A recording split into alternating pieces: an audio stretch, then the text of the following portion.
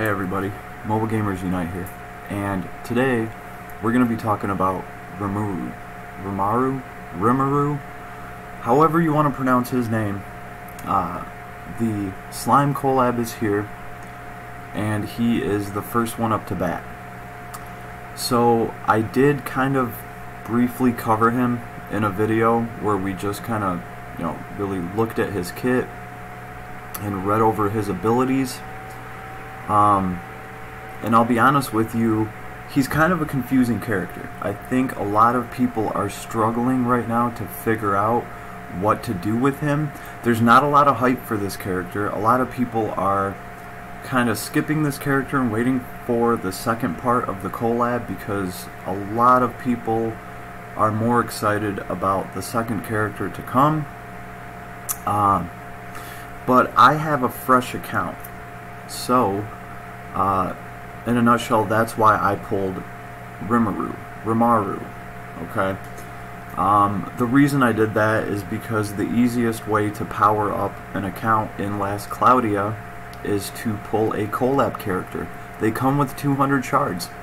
The way I looked at it is, well, he's a mage, and looking through his kit and, making the last video I made about him, I did notice that he covers like 4 or 5 elements between the spells he has and what's in his kit. There's a ton of different elements being covered there, and he gets a damage boost to every element that he throws, including his spells. So I was like, okay, if I get this character, he comes with 200 shards, that will help me clear content, and I can also cover a bunch of different elements at the same time. So I pulled the character, and I was looking through the gear. Like, his paywall weapon is a sword. I started getting confused. I'm like, what is going on here? This guy's supposed to be a mage. Why on earth are they giving him a sword? It's actually... Let's bring this little character up so we can kind of talk about him. Another thing too is if we look at his arc, the arc that comes on the banner with him, this arc is adding to strength. It's giving a lot more strength than intelligence, right? And the ether reward is actually a sword that increases your strength by 15%. So that's kind of confusing too, because typically when they drop a character, the arc that comes on their banner is, an arc that's supposed to be good for them to use. So it just doesn't make that much sense why there's a sword on here instead of some kind of staff, a sword that increases strength. Because when we look at the character, Rimuru, Mr. Tempest over here, he actually has a very low strength, 647. So that's what was confusing to me at first. I'm like, well, why are they giving him a sword? I can see that the sword can add up to 50% more damage to a spell that he's going to throw. So I'm like, okay, weird, but okay, I guess he is a hybrid character, and that kind of encourages you to use his kit and then drop a spell. But it still didn't really make a lot of sense to me why they didn't just give him a staff. Until I actually started running this character. So here's what I'm going to say about this character after I've actually ran him and used him. His real strength lies in his abilities. I personally think that, Black Lightning, Flare Circle, Black Flame, all of these have super high modifiers. Sorry guys, it's late. But yeah, his kit has super high modifiers in it. Another very pleasant thing about this character is he's very resilient. I mean, he is a little slime. He is very hard to kill. When you compare him to other mages, even Lilith, this guy is very resilient. So he's gonna be there for the full fight. which is really cool. I like that about him. You know, there's a lot of different elements just in his kit here. And his traits, total analysis, yeah, this makes him pretty tanky. It makes him beefy. Increased status ailment, magic attack, damage cap, and damage resistance. So he's hard to kill. He's going to be there for the fight. He comes back to life he comes back to life once, I believe, and he has like Awaken. So these are all good things to have. And Great Sage, magic attack damage 25%. You can also, he also has full potential, which is another 15% to everything. So that puts him up to a 40% damage increase with his magic attack, well, with his magic spell. And then if you have his sword and you use a few of his abilities, you can get up to 50% more damage with an attack spell that you cast. So all of that adds up to 90% more damage with the spell that you choose to cast. And obviously you're going to pick a spell that your enemy is weak against, so he's kind of got that going for him too. So I'm kind of looking over everything, and I'm just really trying to figure out what's what with him. Like I said, I think a lot of people are confused on how to build this character because I've been running him off like my friends list and just random people that have this character, and I've been looking at different builds. And a lot of people are just trying to build up his intelligence because, well, he is a mage. That's kind of why I'm making this video. I really don't think this guy is a mage. He is a hybrid damager, and pretty much how I feel that they built this character is they made his modifiers on his abilities so high that, of course, when it comes to his skill tree, they had to put all mage abilities on his skill tree, because if his skill tree had a bunch of abilities that would power up you know, his kit right here, he would just be OP broken. So this is a new account, so I don't have a bunch of different gear and a bunch of different things to test out on him, but I still have all my old benchmarks, and I've taken this character and I've ran him with no gear, I've ran him with some gear, and I can tell you for sure that all of these have high modifiers. They're really high actually, because he has a low strength and he's still hitting like a truck with these things. So the way I see it is they didn't want to make a broken character, so for his skill tree, like, they filled all of this out with his mage abilities. Magic up 2, magic up max, auto aura, okay? Because then you couldn't just double down on all of his kit abilities here and just power them up without having to use that much SC. That's the way I see it, because I just see him doing so much damage with such a low attack. Because remember, his basic attack and all of these abilities, they all scale off of his strength. And his strength is super low. And even with this super low strength, he's still hitting like a truck. So, my personal advice for this character, and this is what I'm trying to do right now, you know, it's nice what they give him as far as intelligence goes in his tree. I would just leave that alone, and I would add attack to him, and I would add some crit, because here's the other thing too, this character is not going to be getting critical hits with magic, right? He can power up a spell to do 90% more damage, and he can increase the damage cap, which is great. He's still going to be hitting like a truck with the magic that he's using, especially considering that he's going to cast a spell that the enemy's probably weak against. He has like 4 different elements that he gets for free. I would just leave that alone. I would concentrate on strength and maybe a crit build, because remember, he can score crits with all these different abilities. And with his true power ability, he gets 15% more damage to pretty much every attribute, and all of these attacks are a different attribute. If you have his sword, even his basic attack has a fire attribute to it, so he's going to be getting 15% more to the damage of his basic attack. He's going to be getting that same bonus to all of these abilities, right? And these can also proc criticals. So you're not going to be able to strengthen his the magic part of his kit with criticals. I mean, if you are, you're only going to be able to do it with one element, and it's just kind of like not worth it.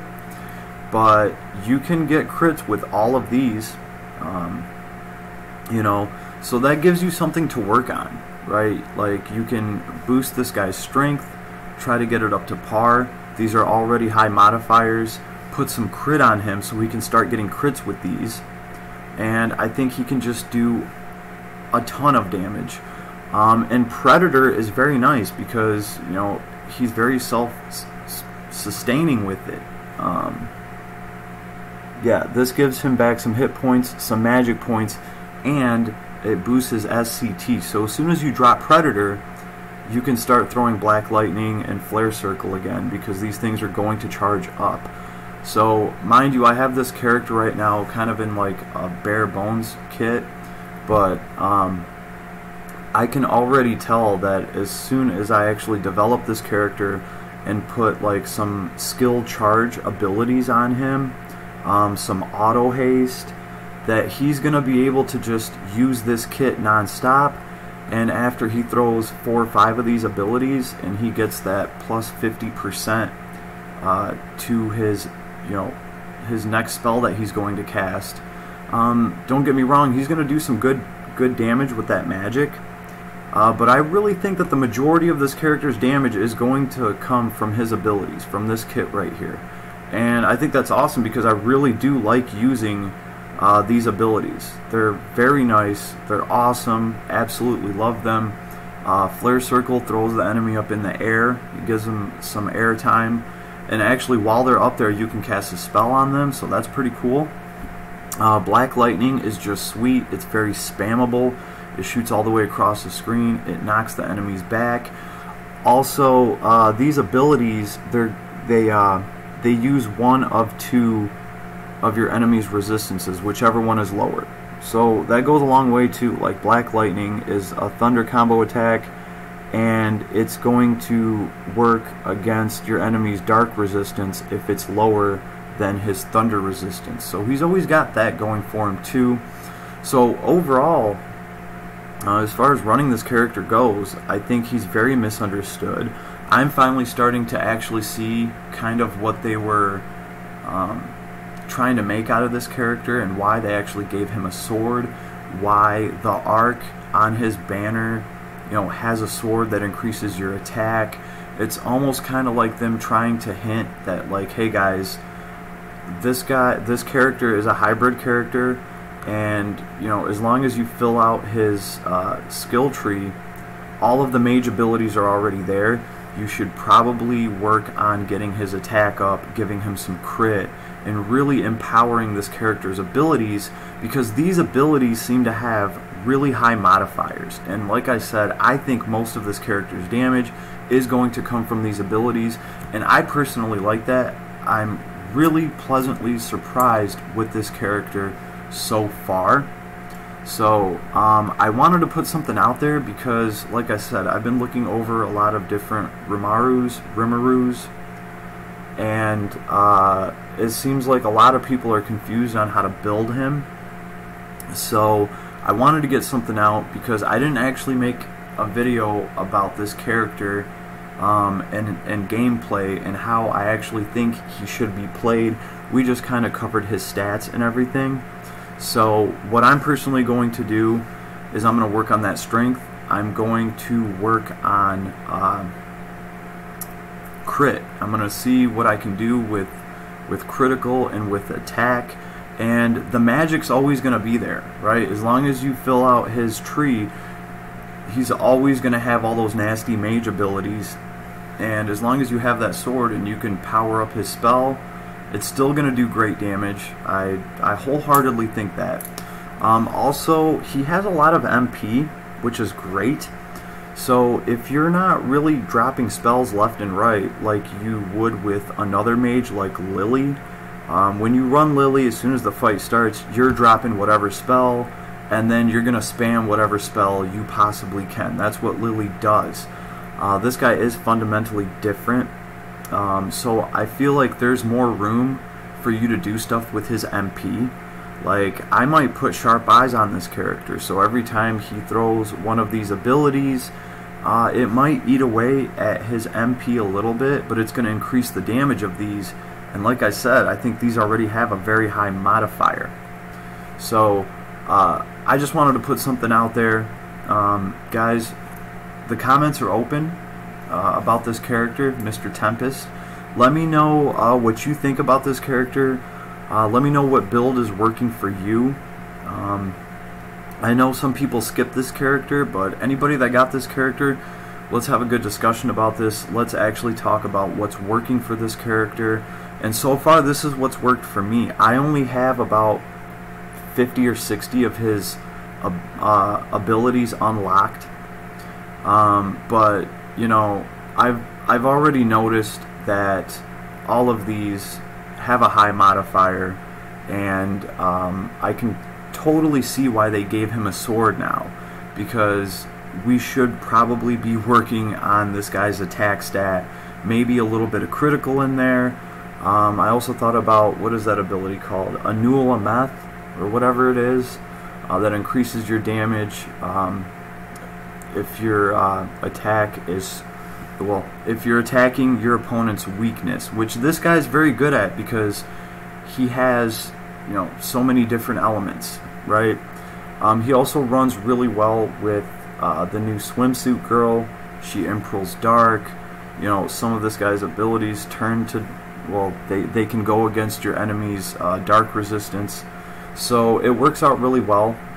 He also runs really well with Roland, because Roland can be a very powerful tank, damage over time, and Roland can kind of hold all the enemies up, at least the way that I have Roland built as a tank, while this guy just stands in the back and keeps throwing that black lightning and that flare circle. Just the S1 and S2 alone are pretty damn lethal, and then if anybody gets past Roland, he can throw a black flame, which does stay up for quite a while. It makes a nice barrier between him and the enemy.